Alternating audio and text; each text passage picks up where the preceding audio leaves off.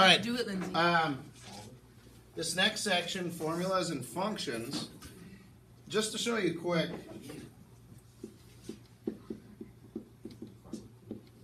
we just actually got done doing this in 8th grade, so you did this last year. Solving for a certain letter. Here's a simple one. 2x plus y equals 10.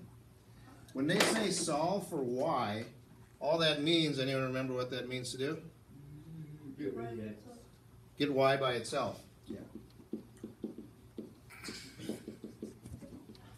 Anytime they tell you to solve for a letter, that means get that letter by itself. So you use the rules for solving equations. It's just a lot of times you can't combine anything. So to get this y by itself, what do you got to get rid of? The 2x. So this is where it's easier to think of it in this terms. Anything not hooked to that letter, you get rid of that first. If anything's hooked to the letter, that's the thing you get rid of last. So all I got to do is get this out of there over here. So remember this. You can move any term across the equal sign. What happens to it when it crosses the equal? Changes signs. So all that happens is the y stays here, the 10 stays there. I didn't move them so they don't change anything. This changes from a plus 2x to a minus 2x, and you're done. That's all there is to it.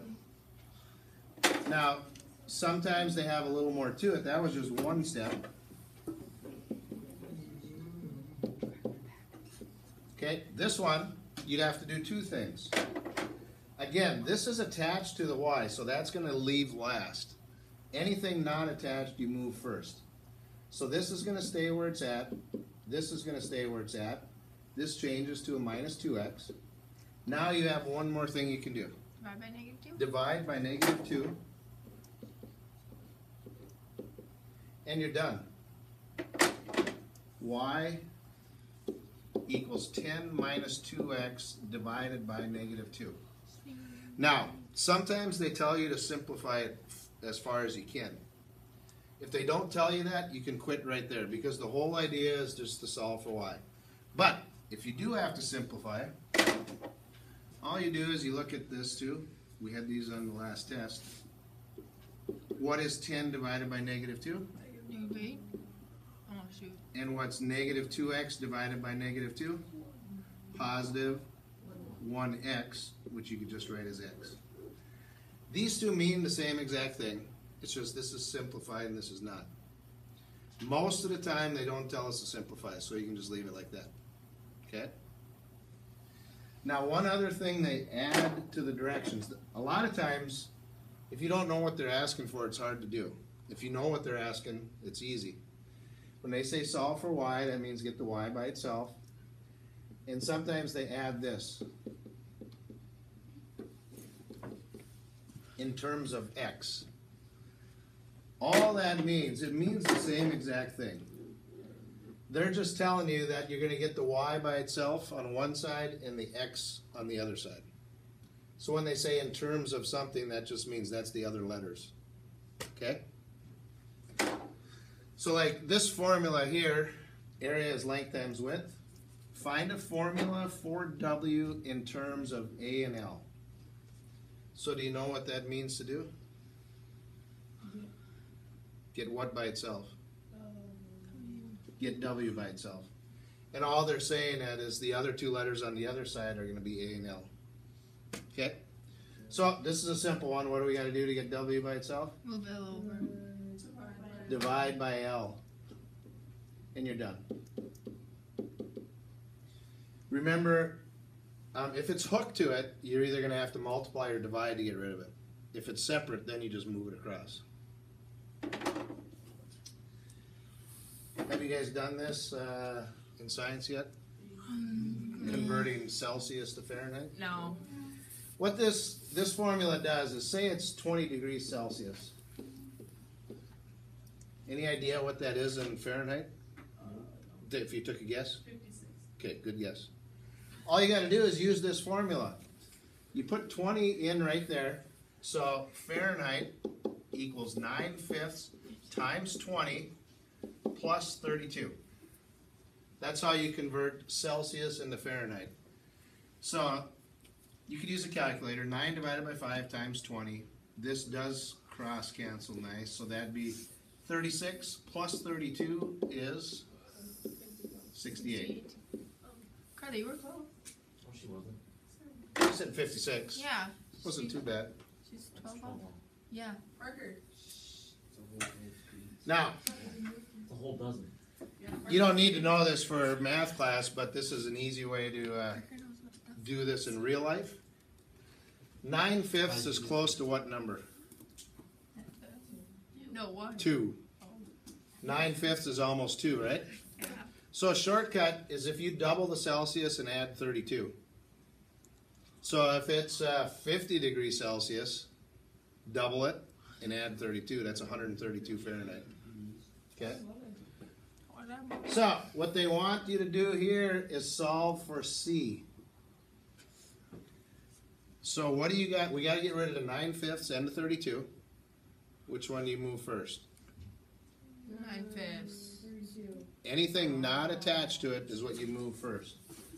Since it's not attached, you just move it over and it changes signs.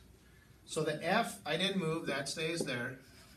I moved the plus 32 over, it changes to minus 32, equals 9/5 C. Now, what's the best way to get rid of a fraction times a letter? Take it times the reciprocal. So, now this is where you got to remember this part. You can't just go like this. Because I took this whole side times 5/9. If I write it this way, I'm not taking the whole side times 5/9. What do you got to do to show that you're taking the whole thing times? You got to put this side in parentheses. Okay? So whatever you do to this side, you got to do to this whole side. So if there's more than one thing here, you got to put them in parentheses. So it's 5/9 times Fahrenheit minus 32 equals Celsius. So what this does is this converts, if we had 90 degrees Fahrenheit, we could convert this to Celsius by plugging this in there. 90 minus 32. And then take that times 5/9, so you just go times 5 divided by 9 is 32.2 repeating Celsius. Okay?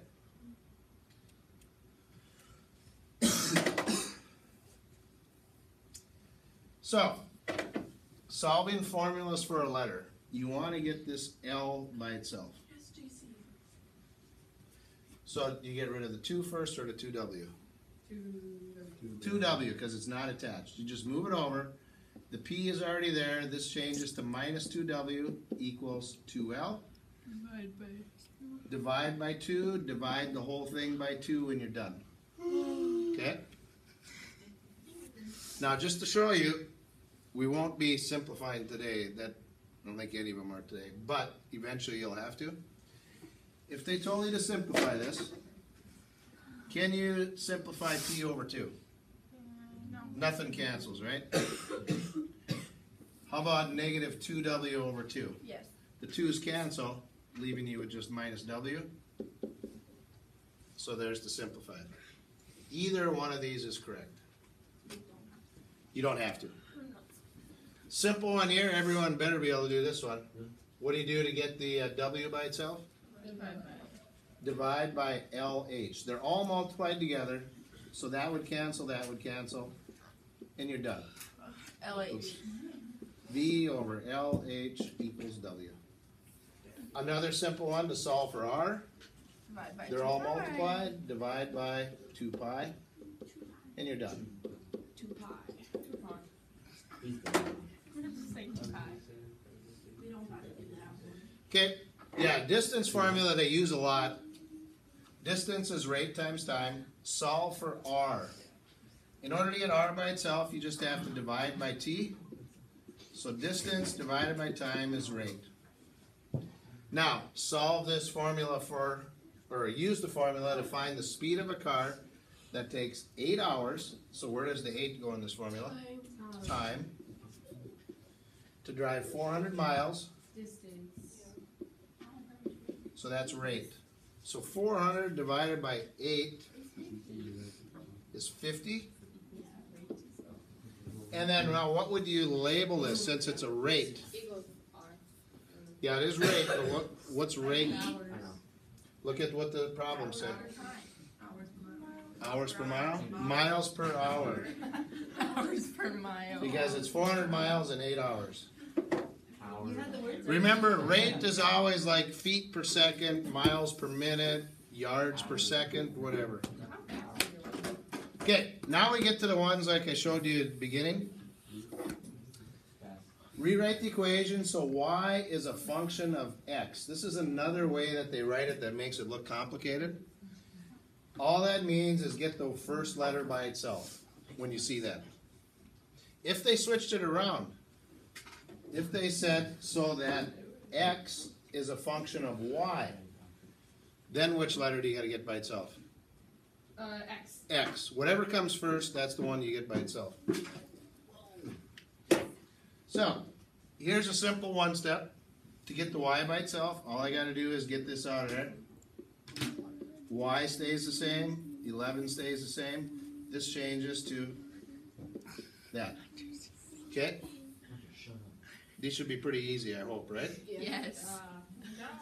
Here, to get the y by itself, I got to get this out of there. It's not attached to it, so you just move it. The 15 stays there. This would change to minus 2x. And now this is where some people get wrong. Negative y. It's negative y. So if the letter's negative, what do you do to everything? Change all the signs. Negative 15 plus 2x equals y. Now, this can be written differently. You could write it as y equals 2x minus 15. The y is still positive, the 15 is still negative, the 2x is still positive. Okay? So it doesn't matter what order you put those in, as long as you keep the sign in front of it. Same thing here, I just got to move the 9 over. So these two stay the same, this changes to minus 9. Again, all you got to do is change all the signs. Yeah, just change the sign. Now, I just want to show you one where there's a fraction. Stop. Okay?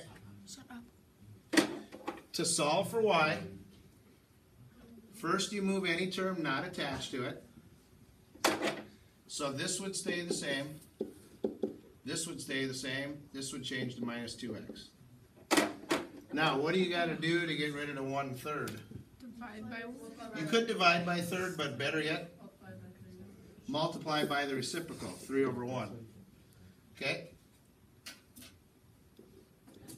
Because then it cancels. So, 3 over 1 is just 3, which means we take the other side times 3. How do I write that if I'm going to take the other side? Put this in parentheses, and then times 3.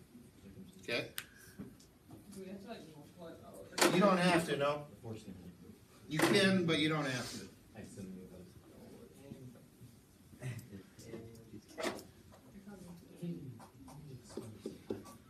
Parker, fix your hair. Okay? So this one, to get the y by itself, move the 5x over. So this would stay the same. This would stay the same. This would change to minus 5x. So again, it's negative 2/5 times y. So times by negative 5. Take it times negative 5/2. So since there's two things over here, you got to put that in parentheses. Would it be negative 5 then? And you take it times negative 5/2. That's all you got to do. You could do it like this. Okay, it would work since it's times. You could divide by negative 2/5. It wouldn't be wrong. It's just usually they don't want a fraction within a fraction. This is exactly the same thing as